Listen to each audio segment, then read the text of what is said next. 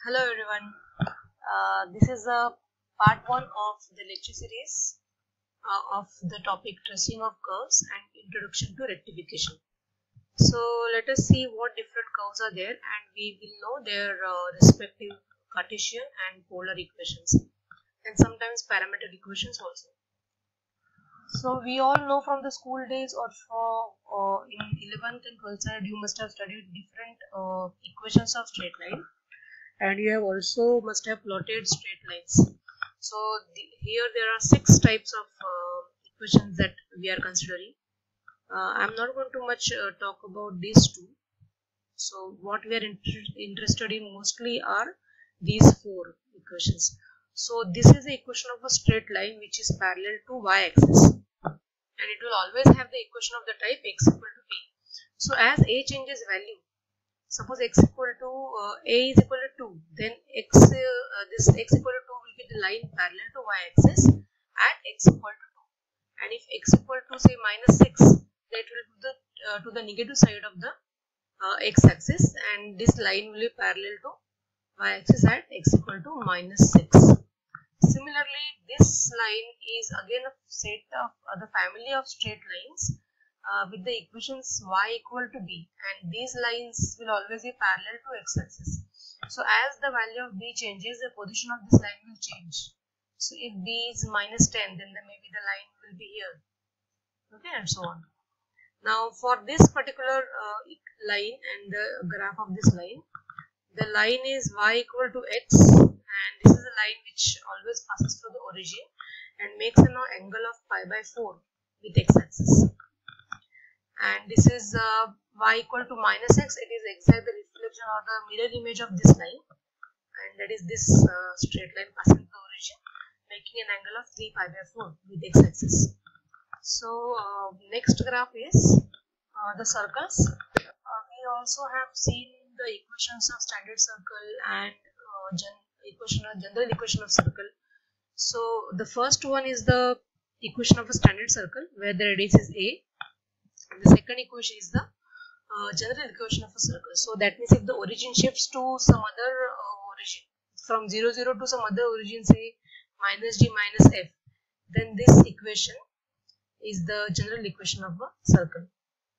The polar equations are also given.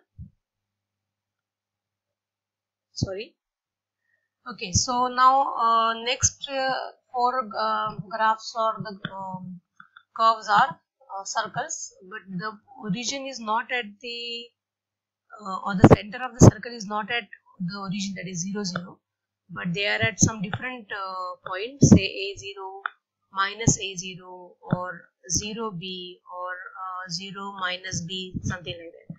So whenever you have circles in this form, the centers have shifted to some other point on x-axis or y-axis, then the equation will look like this. So basically, actually when the origin shifts from 0, 0 to a0, the change in this equation, basically, I'll write down. So this equation will become x minus a the whole square plus y square equal to a square. Why? Because to complete this square, we added and subtracted a square to this equation. So we got this particular equation. So similarly, a similar equation can be written for even this. Okay. Now for let's come to these two. Or we can call these equations as the circle. The circle as circle about x-axis. These two are the circles about x-axis, and these two are the circles about y-axis. Let's go to the next graph quickly. These are the polar equations of circles. Just quickly, you can have a look at the equations. They are almost exactly the same as we have seen earlier, so I will not dwell much time on this. If you want, you can pause the video and check the equations. Okay, next is parabola. So you can see that these two parabolas are about x-axis, and then equation is y square equal to 4ax and y square equal to minus 4ax. So whenever your parabola is about x-axis, your equations will be in terms of y square, and whenever your parabolas are about y-axis, then the equation of the parabolas will be in terms of x square. So you have x square equal to 4by and x square equal to minus 4by.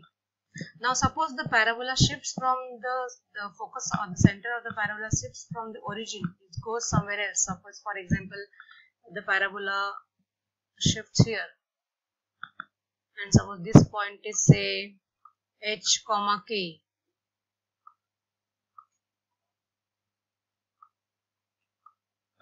Then the equation of the parabola will change. Okay, so the equation will be this y minus k the whole square equal to 4a times x minus h. So in a similar way, you can also draw the remaining parabolas also. Let us go to the next graphs, that is cycloids. I have uploaded one video on sports networking website, which will tell you exactly what is cycloid. So here we just understand the different types of graphs of cycloid. So what I want you to understand is, you pause the video and you check that I have written it in a I have stick this graphs in a particular way. So I am calling this as graph number 1, I am calling this as graph number 2, and this as graph number 3, and this as graph number 4. So how you remember the equations? You remember that these equations are first of all parametric equations, because x, y are given in terms of t, and these two equations are plus plus, these two equations are minus minus, these two equations are plus minus, and these are minus plus. And if you notice, all other things are exactly same. They are exactly same, all terms. The only thing which is changing is the signs. So even if you remember only this set of equations, you can recall the second, third and fourth type of equations also. So you always remember first, that is x equal to a bracket t plus sin t, y equal to a into bracket 1 plus cos t. If you remember this, the second one is without looking, you can say just write this with 2 minus signs, and for the third one you write the same equations with plus and minus, and here write same equations with minus and plus. Also the first two are the cycloid which are facing downwards, okay, and they are about they are facing downwards, and this is about y-axis, so the center is on the origin, and here it is shifted to phi. Okay, now these two cycloids are facing upwards, and this center is at 0 and this is at phi. Let us quickly go to the cardioid. So again, these four are the graphs of cardioid, and you can see the equations again for cardioid are polar equations, and these two cardioids are about x-axis and these two cardioids are about y-axis. If you look at the equation, the cardioid which are about x-axis have cos theta, and the cardioid which are about y-axis have psi theta. And if you see, the equations are exactly same. Only thing is that the sign here is plus, minus. If it is facing to the positive side, it is plus. This is facing to the negative side of x-axis, minus. Facing to the positive side of y-axis, plus. And facing to the negative side of y-axis, minus. This should be minus, not plus. Printing mistake. Okay. Sorry. So that's it for this particular part. The next part we will talk about what is rectification, definition, and what is the method for solving example using rectification method. So that's it for now. The part 2 will consist of the rectification chapter. Bye.